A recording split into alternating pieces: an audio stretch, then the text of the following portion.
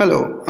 In this particular discussion, we will talk about prime numbers and a particular method of using them to solve equations.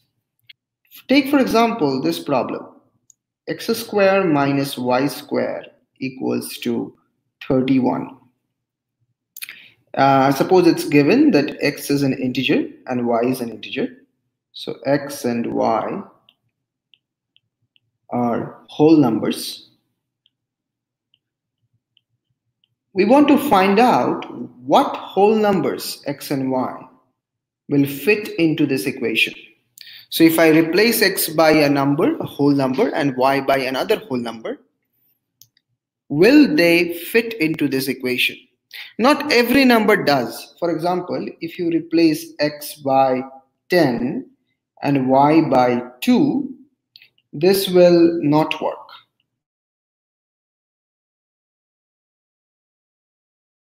X by 10, you get 100 square.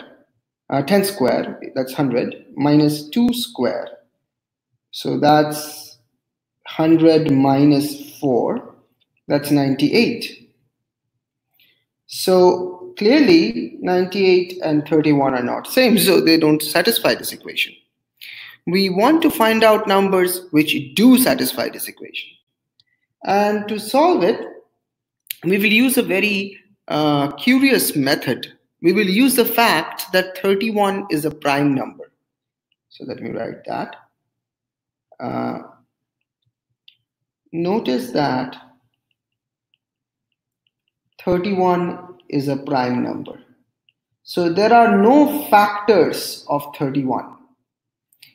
31 has only two numbers dividing itself, 1 and 31. That's the definition of a prime number, right? A prime number is a number which is divisible by itself and 1. So in this case, x square minus y square equal to 31, and 31 is a prime number, so we will be able to use that fact very efficiently. Let's see how. So x square minus y square can be factorized. So let's do that. X square minus y square equal to 31. This implies x plus y times x minus y equal to 31. Now x plus y into x minus y is 31, which means that both of these numbers, x plus y and x minus y, are factors of 31. This is a critical part to understand. They multiply to give 31.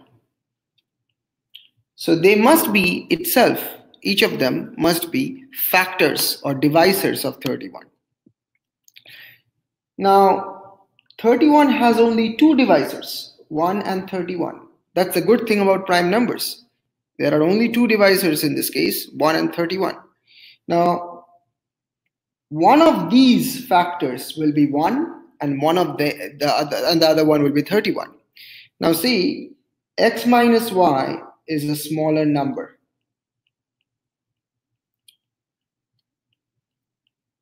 And x plus y is a larger number. Of course, we are assuming that both of them are positive whole numbers. Only then this will happen.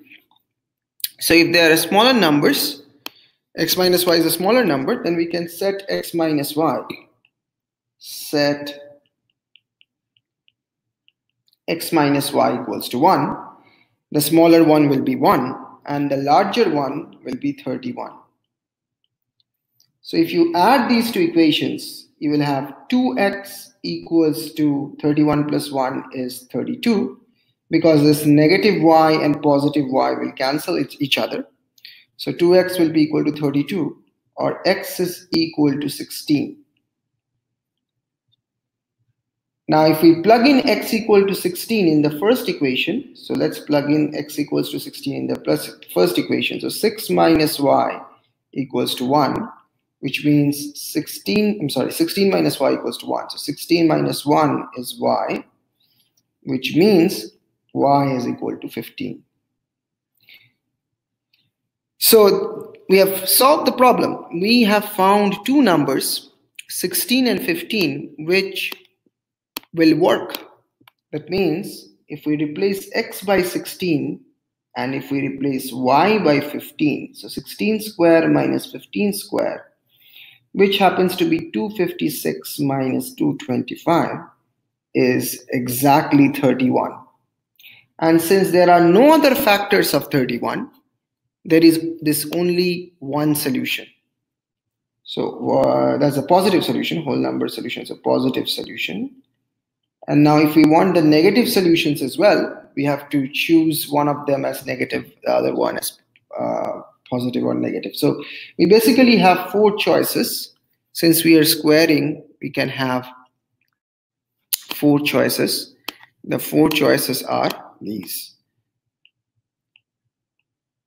16 times 16 comma 15. So x is 16, y is 15. X is negative 16, y is negative 15. Since we are squaring, it doesn't really matter. Negative 16, positive 15, and 16, negative 15. So there are really, if we take all the whole numbers into consideration, then there are these 4 solutions.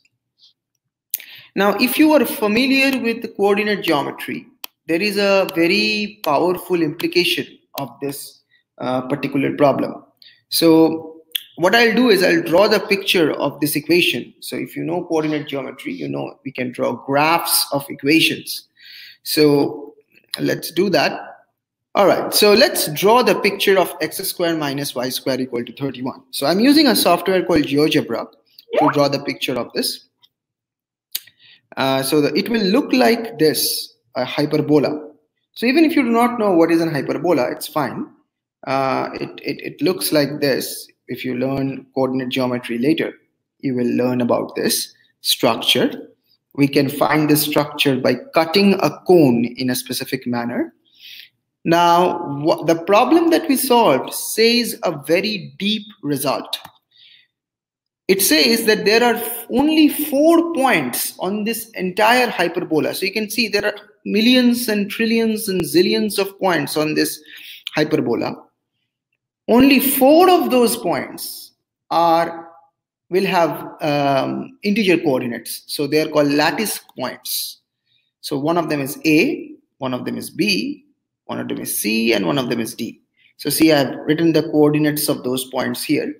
So only these 4 points, A, B, C, D, only these 4 points will have both coordinates as integers. And none other point on this hyperbola will have that property, that both the coordinates are integers. So this is a very interesting geometric interpretation of the algebraic problem that we just solved. Now let me quickly talk about the hyperbola that we just solved, that we just found, and it is interesting that we can find the hyperbola using cutting the double cone. So if you see a double cone like this, let's use a double cone like this.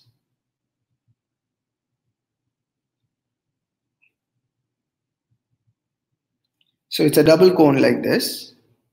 It's a solid figure. And if you cut this double cone, vertically, let me cut it like this. So if we cut this double cone with this cutter here, then you will see that we will have a hyperbola which looks like this. It's a very interesting construction. These are called conic sections. It's useful to try and imagine how this will look like. And you have to draw a little bit of diagrams in your paper. Try to imagine what would happen if you cut the double cone with a cutter like this, like the way I've shown you. It will look like a hyperbola, the picture that we found earlier in the graph. So that's it for today. Thank you for watching.